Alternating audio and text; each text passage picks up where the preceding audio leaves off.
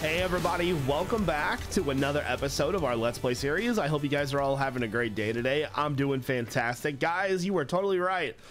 The farm is bogged down by witches. I've cleared them out 4 or 5 times since I went AFK yesterday. Man. But before we get into what we're doing in today's episode, we are going to do our question of the day. And I know there's been a lot of speculation about what's going on with Hermitcraft, and I'm curious. When the new season starts, do you think that Hermitcraft should add new members? And if so, who do you think we should add? Let me know down in the comment section below. I'm really curious to see what you guys think. So I have been AFK at this farm for about 3 hours. I moved some of the drops downstairs, about 2 chests worth. So let's go check out and see what we got. I have a feeling that the witches may have blocked some of the spawns, so we probably didn't get maximum effect, but whew, look at all that good stuff. Oh my god, there's so many goodies. Wow, so much gunpowder and bone and string. Wow. That is amazing. That is fantastic. So we ended up with about 10 double chests, 10 and a half, about 10 and a half double chests full of goodies. Now, I did fail because I forgot to set up the sugarcane farm, so I will have to collect some sugarcane farm before we get going today. One other thing that I want to do really quickly is I want to check out our villager breeding area because I want to see how well they bred while I was AFK. I'm guessing that they probably are out of food. Yeah. Oh, wow, there's quite a few villagers here. Now, we need to breed around 100 villagers for the plan that I want to do. So I guess they're breeding, but we definitely need to get more food in the pen for them. So I'm going to collect some sugarcane, and the first thing that we're doing today is heading off to the Nether. Now that I can fly, I should be able to find myself a much better fortress. I'm looking for a fortress in a Soul Sand Valley because it'll just be 100 times easier to get wither skeleton skulls, and I don't want to make a farm for that yet. I need an easy way to get them. So I'm going to collect sugarcane, and then I'm heading off to the Nether.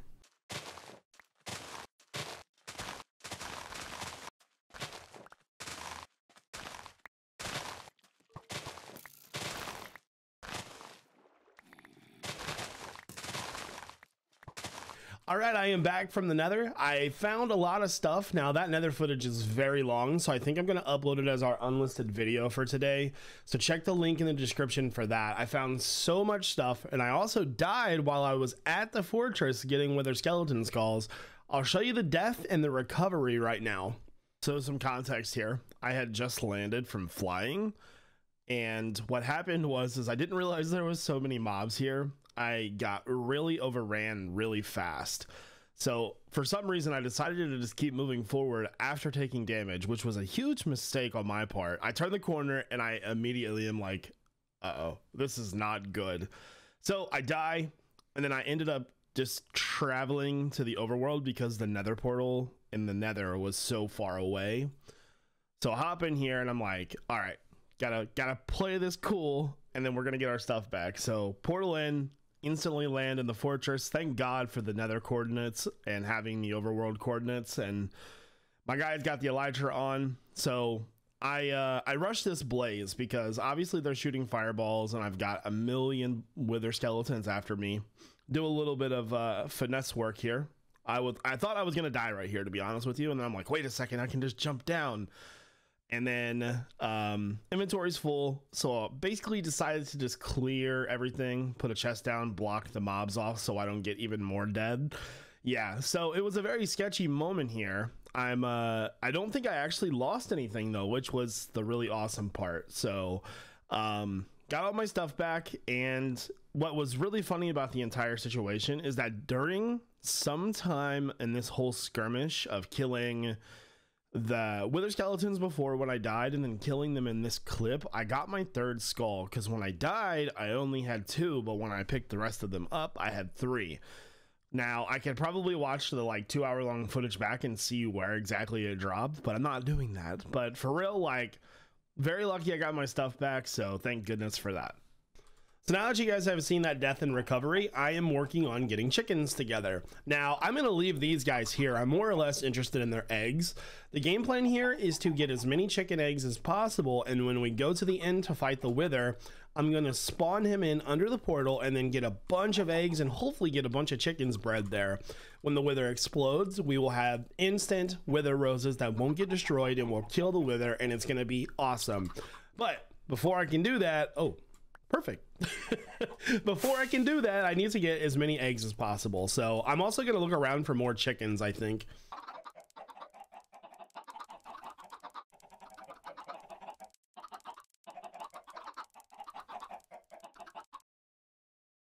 So I am in the end, and I just dug out underneath of the portal because we are about to kill a whole bunch of chickens. Pretty much chicken genocide, I'd say.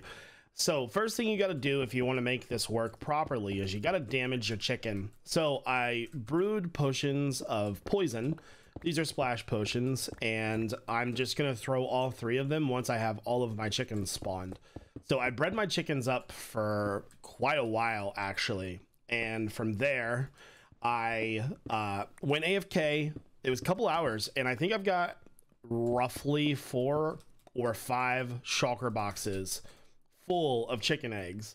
So I'm trying to find a spot where it'll be good to throw them, because obviously they can kind of jump over this. So maybe I'll just like hang back or something and then try to hit the back wall. So in terms of eggs, let's see, this one's done. Let me place that down. There we go. So the game plan here is very simple. We throw all the eggs, get as many chickens as we possibly can, poison them, and then once they are poisoned, it's, you know, just spawn the wither, and we should get a whole lot of wither roses. Whew. All of the eggs have been thrown. Oh my god, that took forever. Let's do items times used. So we're currently at, where'd it go? I just saw it. We're currently at 1,833 eggs done.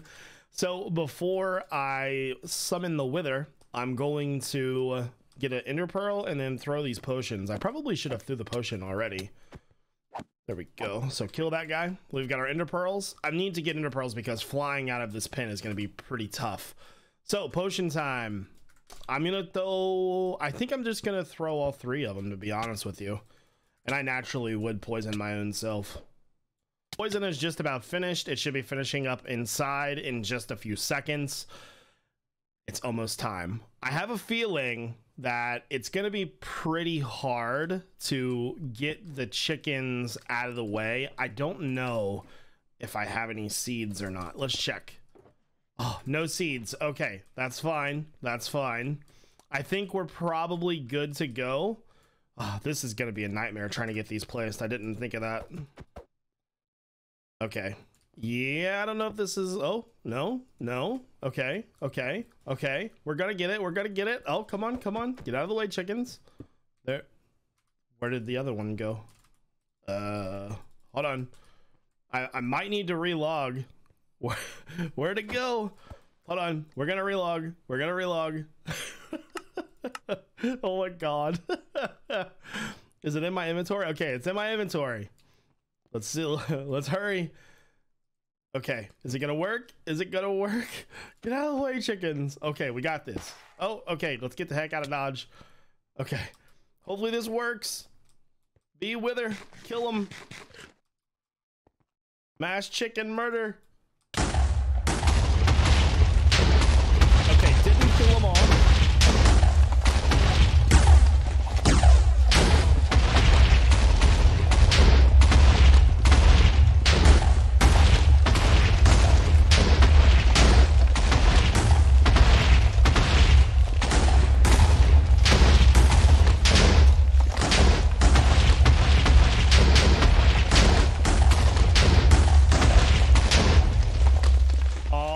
Everybody, so let's see how many wither roses we got from that.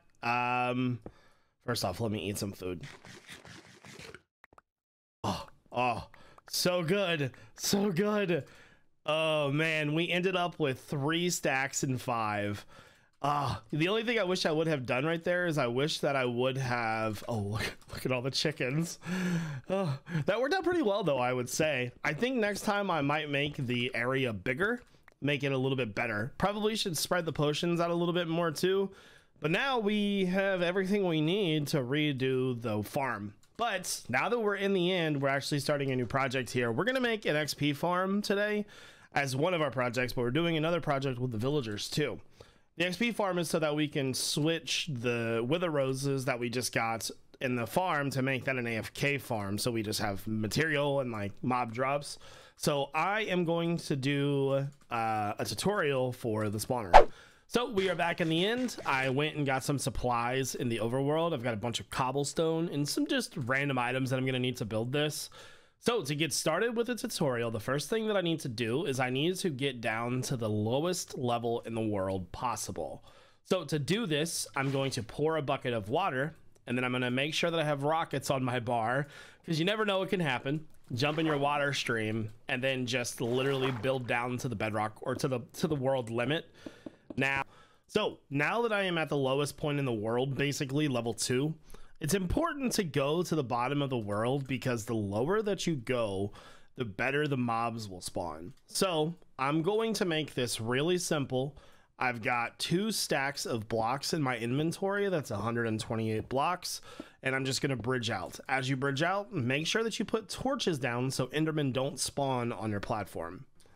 Now that you have your platform 128 blocks away, at the end of the platform, make 11 by 11. Make sure that you place something down so you kind of know where the end of it is. I'll be using this torch, so I'm just going to go 11 and make a big square. So I'm going to make it to where my Enderman can fall into a 2x3 hole. So I'm going to mark a center point, and then I'm going to dig that space out. Inside of that space, I'm going to put trap doors. Now you can automate this with redstone if you like, but for the simplicity of it, you can simply just put trapdoors and manually operate them just like so. Now, one thing you need to know about Enderman is that to get a one-hit kill with your fist, it needs about a 42 block drop, but there's some ways you can cheese that. Obviously you can use strength potions, beacons, and a strong sword. But the one thing you got to keep in mind is that you want to try to keep that spawn platform as low as possible. So I'm going to be making mine 36. Now, I don't know if I've ever used 36 as a height before, but all I'm going to do is go up from level 2, go up 36 blocks. So we're going to go up to level 38. Pretty straightforward. Now, you will want to block this in. And so to do so, I would suggest doing 2 tall with a slab on the bottom side here, just like so. So let me do that. So that's a fence. Yep, I know what I'm doing. I'm a professional. There we go. So slab there, just like that, so you can duck under that and kill the Enderman. Do that on all sides, and then block all the way up to level 38. So now that I'm up on level 38, I've bridged out on each side. Now it's going to be different depending on what your fall hole is. So with mine being 2x3, I needed to go out 12 on one side and 11 on the other. That makes my entire platform 27 by 27, which is the size you need it to be. So now I just need to fill this in. And as I'm filling it in, I will be using torches to make sure that Endermen do not spawn. This will make your life easier when you're going to place the Endermite. So over your fall platform, make a platform 3 blocks above it. Run some rails and get a minecart. So this is where we got to get the Endermite. It's kind of annoying. Hopefully we can get it pretty quickly. I think I've got some pearls. There we go. Nearly died trying to get those darn pearls, by the way. The other thing that you'll need to do is you'll need to have a name tag ready and an anvil. I had to go back to the overworld twice because I forgot this. So I'm smart. I literally went to the base, got stuff, went to get this, and forgot it and had to go all the way back. So that was awesome. I had a fun time with that. Anyways, so now we just got to get lucky. Oh, that was really easy. Oh my god, that took less than like 3 tries. Oh my god. All right, so we have named the Endermite. He is now in the carts. Have the Endermite. We want to remove the rail and try to get him sort of in the center of this fall platform. There we go. Or just, you know, get knocked totally off the edge. It's fine too. That works as well. There we go. That should be perfect. So now we need to make sure that he is going to be safe. Very easy way to do this. Just make some walls and put those walls around him and above him It's pretty simple stuff. I'm seriously just going to do above. It should be fine. I'm not too worried about it. So just right there. So the final thing that we need to do here to make our setup pretty much done, make some trapdoors and put them on the edge over here. So I'm gonna get rid of all of this. There we go. And then put our trapdoors down. We gotta fool the Ender Bros. Come on. And oh, 2 more. There we go. So very straightforward farm. In total time, even messing up and going back to the overworld multiple times, it took me 45 minutes to build. You should be able to build it fast too. Go grab all this. So finally, last thing we got to do is just start removing these guys, the torches. So it looks very bright for me because I have my gamma up because I make videos. Yours will look a little bit different. Don't worry, it'll be fine. So let's just get rid of all these. And then here in a moment, we should start see Enderman spawn. Just got to get rid of all the light. There we go. And we may end up needing to fly away as well. There we go. All right, simple as that. They're just going to move right in. They may get hung up on the one side, it looks like, but for the most part, it should be fine. This is a very quick and dirty tutorial. It's not going to be perfect. So, you know. Anyways, so let's head downstairs. Grab that. Let's head downstairs real fast.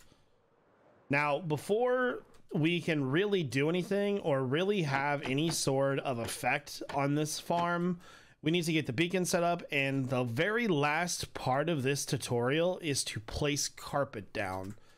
So this thing is roughed in. There's a lot of work that we need to do with it, but really I just needed XP. I was running low pretty well. I died a couple times, not here, but you know, it's kind of funny. I built this entire thing and didn't die to anything in the world here. I actually died trying to get the beacon back. I jumped down the hole thinking Minecraft, just, you know, jump down the hole, land, get your beacon back. Kind of forgot that the world had like -46 and jumped from like 64 down to -46. Yeah, I splatted. So needed XP. I will clean this up and make it look better in the future, but for now, functionality is more important to me than that. So let's get some XP. Oh, love it. Love it. All right, so we can open these up anytime we want to get rid of anything, but you know, for the most part, it's a one-hit kill. We've got the beacon set up, we've got enchanting set up. This thing is very functional. It works very well. You'll have a good time getting all the XP as you could ever imagine. We're already getting repaired up. Ah, I love it, man. Look at it. It's beautiful. It's so good. Let's do a quick F5. Oh yeah, that's the good stuff right there. Anyways, we are now over at the mob spawner. I've got this thing turned off from the switch up top so the platforms are flooded. We're gonna go ahead and convert this thing over to wither roses now. Thank goodness for that, because those darn campfires were just so loud. Oh my god. So let's get these all planted up. Now, I've actually given this a lot of thought, and initially I was considering not doing filtered storage, but I think I am gonna test it at least. I have some concerns with this being single player and this world being the way that it is. I get a lot of drops, and I feel like if I'm too long being AFK, that it may get overflowed. There's a little bit of concern there, so I'm not sure how I'm going to handle it. I honestly, oh, you know what? I have a great idea. The only items that I truly care to filter are gunpowder, maybe gunpowder and bones, because those are kind of the two most important to me. And if we go down here and check, the rest of the stuff is just pretty normal stuff. It's like string and all the other normal mob drops. So what I think I might do is make a hybrid storage system. I've got a bunch of nether racks that I can use for filler blocks for the filters. So I'm thinking on one side, I will maybe do sorting storage for gunpowder and bone, and then on the other side I might just let it freely collect, because that'll be kind of like the junk bin almost, but the gunpowder is really the most important thing here. So I think I'm gonna hop into a time lapse, and I hope you guys enjoy the little bit of work that I get done.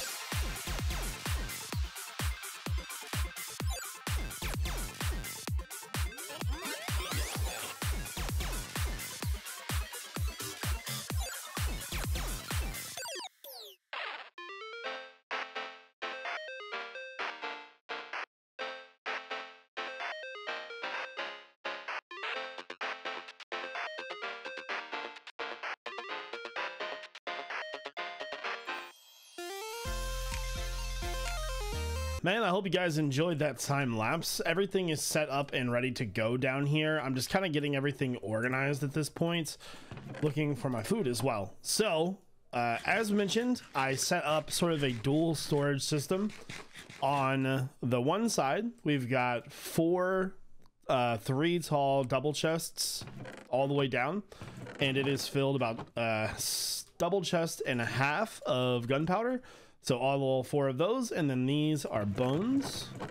There we go. The spawner is running right now, so we should see. I wonder if the hopper is backfilling. Interesting. I should be seeing bones go in there, and that makes me a little nervous. I'm not gonna lie to you. You know what? Looks fine. Everything is cool. I'm gonna watch it. I'm assuming that the hoppers are backfilling because there's no other place for bones to go. So anyways, on this side, we've got things like string, arrows, rotten flesh, and there's lots and lots of that stuff. The spawner is actually really good, man. For a single player spawner, I'm pretty proud of this thing. I know we've done a lot of technical Minecraft in the last few days. I guess I had to get my fill. Make sure. I was like, is this not it? Oh my god, it's not in the center. Oh no. Oh my goodness. Don't look. Hide your eyes. Anyways, I think that's probably gonna do it for today's episode, guys. Hope you enjoyed the video, and if you did, make sure you subscribe. Otherwise, this is iJevin. Peace out, everybody.